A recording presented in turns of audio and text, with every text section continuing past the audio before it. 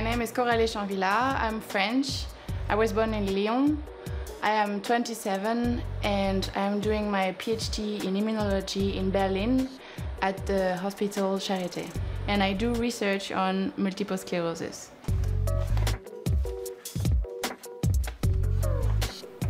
Multiple sclerosis, also known as MS, is an autoimmune disease of the central nervous system, and it is the most common disabling disease of young adults in Europe.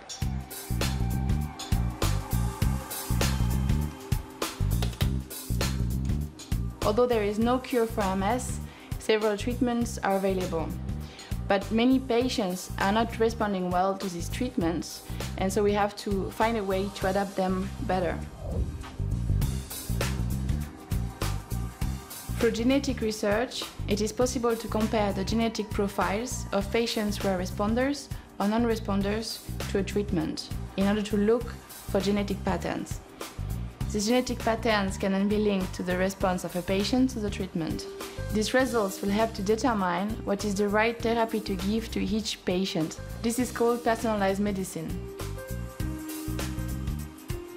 I am an early-stage researcher under the Marie Curie Actions. My research project is part of a wider network of universities, hospitals and private companies spread over 4 European Union countries and Russia.